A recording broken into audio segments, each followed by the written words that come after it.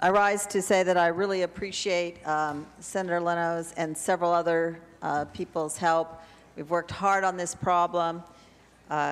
We've had a lot of discussion, a lot of time, and I appreciate all of that. I would like to be able to vote for this at this time. I won't, because the OHV community still feels like they would like an allocation at this time. But I understand the constraints that everyone is working under, and I really appreciate the effort to at least keep the discussion open, to try to resolve the issue, to move forward.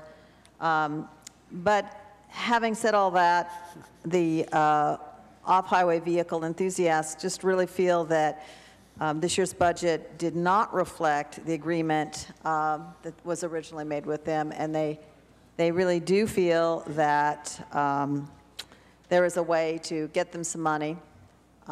So in February or January, February, it looks like we'll be revisiting this, and I appreciate the letter so that it's not forgotten and that we move forward. And I appreciate everyone's efforts who worked very hard on this, but I have to say again that we haven't quite gotten there. We haven't quite given the OHV people the money.